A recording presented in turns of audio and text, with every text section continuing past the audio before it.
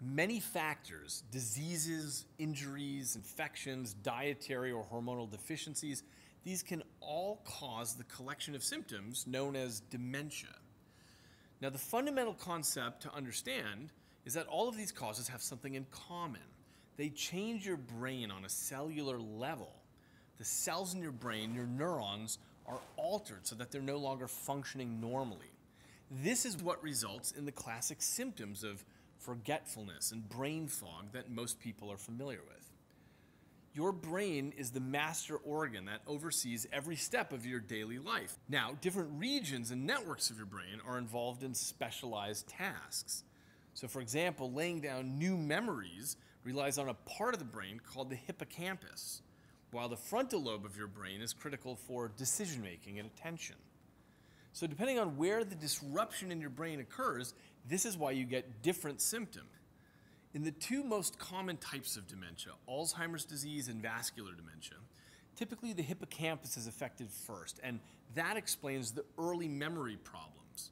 Eventually, neurodegeneration begins to occur in other parts of the brain, which leads to more serious problems with the other tasks of daily living. Vascular dementia is caused by strokes in the brain. Depending on how severely damaged the tissue around a blood vessel is, and the location of that damage, symptoms can vary widely. Risk factors for vascular dementia include high blood pressure and smoking and diabetes and obesity, so it's critical to maintain your overall health to preserve your cognitive health. Currently, there is nothing you can do to outright prevent dementia. There are no vaccines or vitamins or drugs to stop its onset. However, there are things you can do to reduce your risk of dementia or catch it early. There's a significant genetic factor involved in Alzheimer's disease, so if your family has a history of dementia, you should remain especially vigilant and monitor your own cognitive health.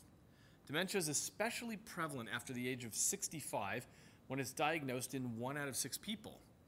However, because symptoms only show up after several years of neuronal or brain cell degeneration, it helps to stay attentive and monitor your own cognitive health as well as the health of your aging loved ones. Overall, the best studied way to prevent or slow the onset of dementia is to stay active, both mentally and physically, every day.